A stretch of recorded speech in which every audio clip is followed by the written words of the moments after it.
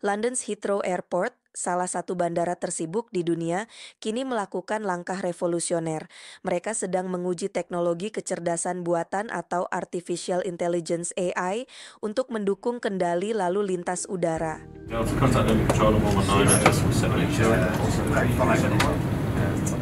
Heathrow adalah salah satu pusat penerbangan tersibuk di Eropa, menangani hampir 1,5 juta penerbangan setiap tahunnya. Itu setara dengan rata-rata 90 penerbangan per jam pada siang hari.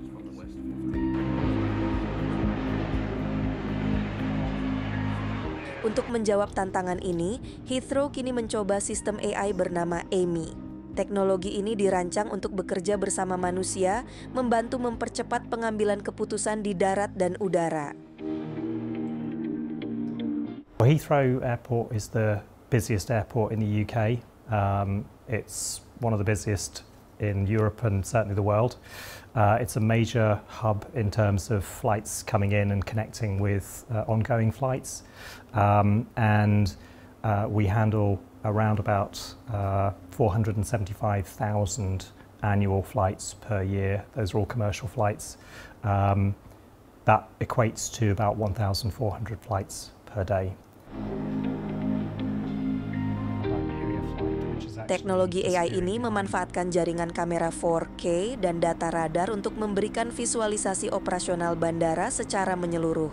Sistem ini membantu pengendali memantau pesawat bahkan saat berada di luar pandangan. It starts with the digital control tower, so that is where we replace the out of the window view from the traditional tower cab that's above us. And we do that by using a range of cameras located around the airfield. Primarily, the ones that you see at the moment are based on the air traffic control tower, so they give the same view as the controllers get from the control tower cab above us.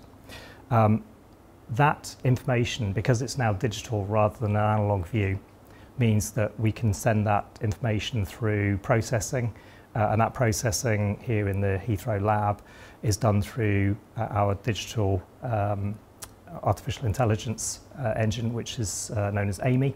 So Amy can process data from radar systems and specifically from the video system. Sistem ini sudah diuji pada lebih dari 40.000 penerbangan dengan hasil yang menjanjikan.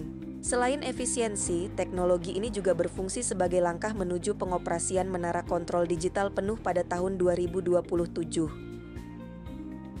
Heathrow bukan satu-satunya.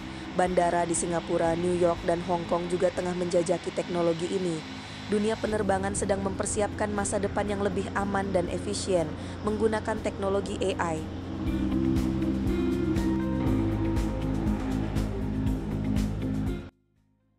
Kecerdasan buatan mungkin tidak akan menggantikan manusia, tetapi teknologi ini membuktikan bahwa kolaborasi antara manusia dan kecerdasan buatan adalah masa depan. Dengan ini, Heathrow siap menghadapi tantangan penerbangan modern. Saya Sasya, presenter kecerdasan buatan dari tvOne.ai. Sampai jumpa.